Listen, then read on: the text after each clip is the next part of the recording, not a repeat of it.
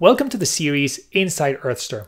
Earthster, as you might know, is an online tool to measure the environmental impact of products and services. And we're building this tool right now. So we've decided to make this series of short monthly videos to engage with people, to let you know where we're at and where we're headed, and to get feedback from people like you. So if you're watching this on YouTube, leave your comment on the comment section down below, or go to earthster.org and engage with us in any of our social media.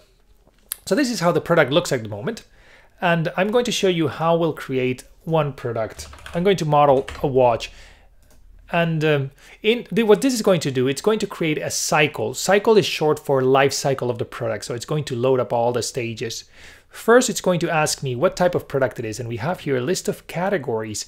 And I have here watches, clock, and other similar. And I'm going to model per dollar. And I'm going to say that it's produced, so the life cycle is going to happen in the US. And I click save, and what it's doing now, it's going and fetching average data for those watches, clocks, etc. And bam, here I have my environmental impact. Of course, it's not mine, so it's not my product. I haven't told it enough yet, but it already gives me a map of where my biggest impacts are likely to be. So I can see that the use phase is likely to be the biggest. So if I click there, I see that, unsurprisingly, power consumption while active is going to be something that I need to detail a lot more. So if I click here, I see that this is the average dollars consumed per dollar of the product.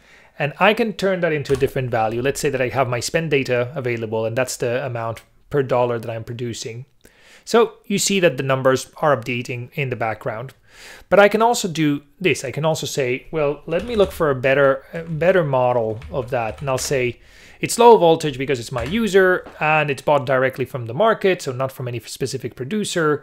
So I've got 3 of them. So for the geography that I specified before, it tells me where in that geography, which one is the relevant one that you want to pick up. So I'll say Western electricity, and I'll put an amount. And now you see that I have both of them there. Both of them because I haven't deleted this one. I can delete this one, and then I have only the other one that I specified. So you see that I have in real time my footprint calculated.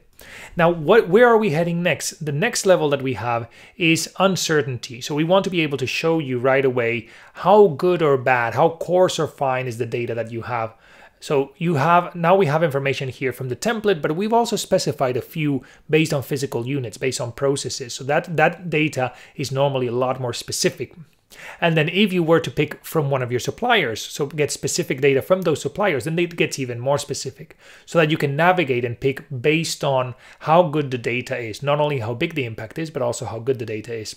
We're also working on how to make the search experience easier so that you can pick the best models, and it suggests the ones with the least uncertainty for you.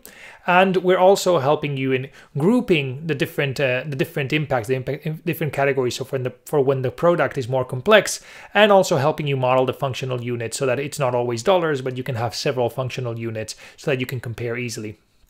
That's been all, and I'll hear you latest in 1 month, if not sooner, in the comments down below. So I'm looking forward to your comments and to starting the conversation. Thank you very much.